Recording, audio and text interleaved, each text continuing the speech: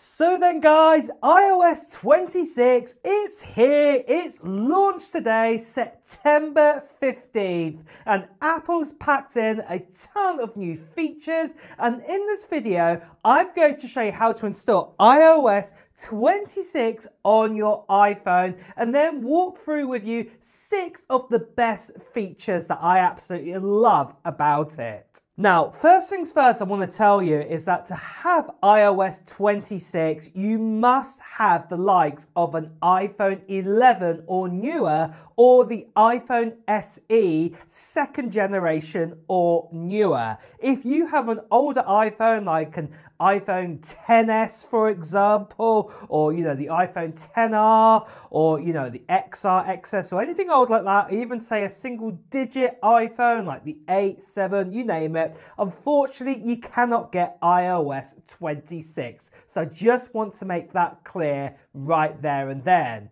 But let's go through the steps on how to install iOS 26, and it's quite simple to do. So before you update, make sure that you've got your iCloud backup all set up, or for example, transfer your data to a computer or to a Mac, and also make sure that you have over 50% battery on your phone, or at least have it plugged in and connected to a solid Wi-Fi connection.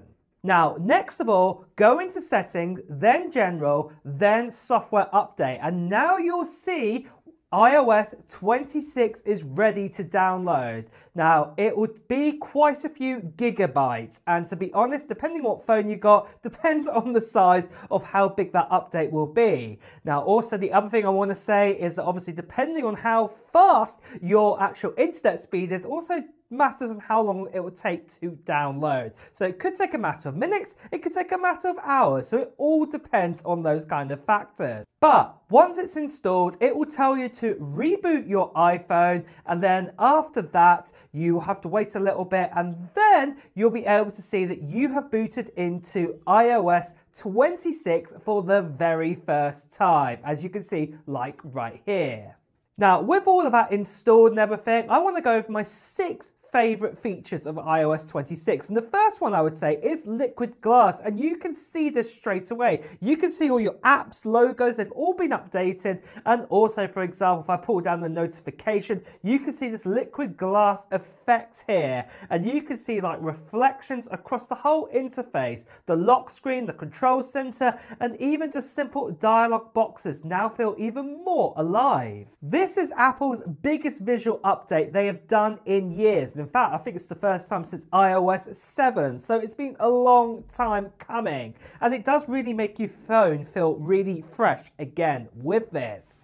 But then after that though, the second best feature that I love about this is the new adaptive power mode, what's introduced in iOS 26. Now, this is something what you want to turn on straight away. Think of this as a smarter low power mode. Instead of you having to manually turn on that low battery power mode, this is an intelligent one what's built into your phone. It works out your daily kind of bits and pieces that you do on your phone, how you literally use your phone, and then with this switched on, it can actually estimate where to save power. So when it notices, for example, if you're driving home, or I don't know, taking the bus home, and obviously you might be using your phone more often during that time, then obviously it will give you that performance when you need it. But if it also notices that you are working and it's sitting in your pocket, then it will also pull down the power of the cores, so it makes sure it doesn't actually use up as much battery during that time. So I would definitely turn on this feature,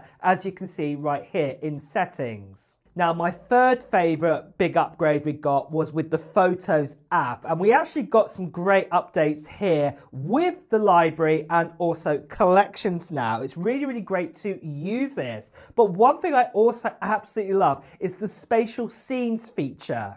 This uses depth data to get your photos and create a 3D-like parallax effect when you tilt or move your phone. It's really, really awesome, as you can see right here. It makes portrait shots and also key memories feel much more alive, and it looks awesome. It looks like you're looking through like a window rather than just a flat screen, and it's amazing.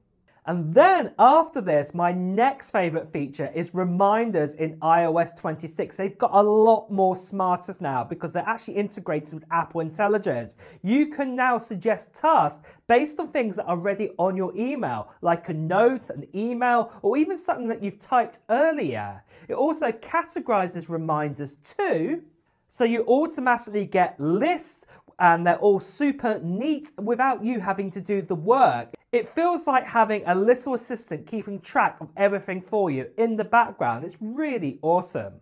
Now, moving on to my fifth favorite feature, and that's to do with AirPods Pro, or any AirPods that has the H2 chip in them, so like the AirPods 4 and the new AirPods Pro 3. You can now actually start a video recording using your AirPods. You just have to squeeze them, and this is great, so you can use it with the camera app, for example. So you can actually use these for example, content creations and things like this. You don't have to reach over to your phone. You can just start them with your actual AirPods. This is pretty neat to have. And then finally, one of my favorite features I know I'm going to use quite a lot, and that is you can use the ChatGPT and screenshot and ask ability. So whenever you take a screenshot on your phone, there's actually an option to ask about it. And this connects back to ChatGPT and you can ask something about it. So for example, if you've seen a really, really nice meal and you love the look of it, you can ask it for a recipe for that meal without you having to do the homework to research it yourself. This is really awesome to have. And with this makes screenshots so much more powerful. They're no longer just images on your phone, but they've actually come a bit more interactive, as it were. But there you have it then, guys. That is iOS 20. And this makes screenshots so more powerful. They're no longer just images. They've become interactive now.